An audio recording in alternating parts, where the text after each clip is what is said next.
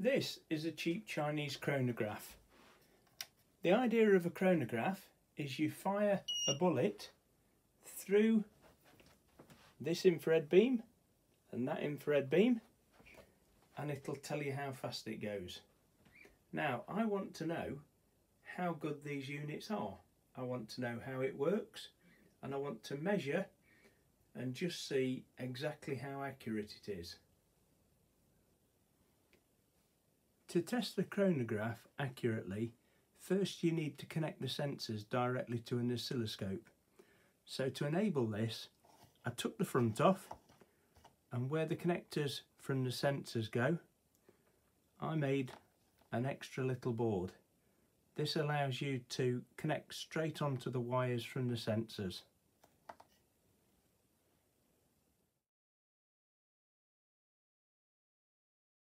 To test accuracy, I put a homemade chronograph inside the Chinese chronograph. The distance between the sensors on the Chinese chronograph is 287 millimeters. The distance between the sensors on the homemade chronograph is 200 millimeters. As you can see, when a bullet goes through the beams, it leaves a trace on the oscilloscope with extremely accurate timings. This allows you to calculate the speed. I'm going to show you just how accurate the chronograph is.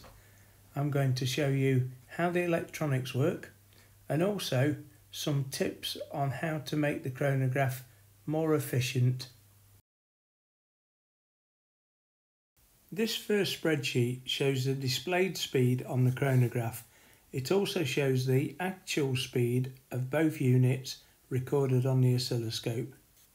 The second spreadsheet shows the speed of the bullet leaving the gun, and also at 5 meters, 10 meters and 19.2 meters, showing how much the pellet slows down with distance.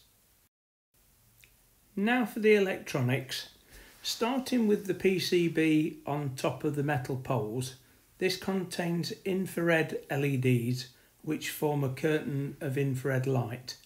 They are grouped in groups of 3 with 3.6 volts on each group. The 2 outer LEDs are green and are just there so you can aim in the correct place.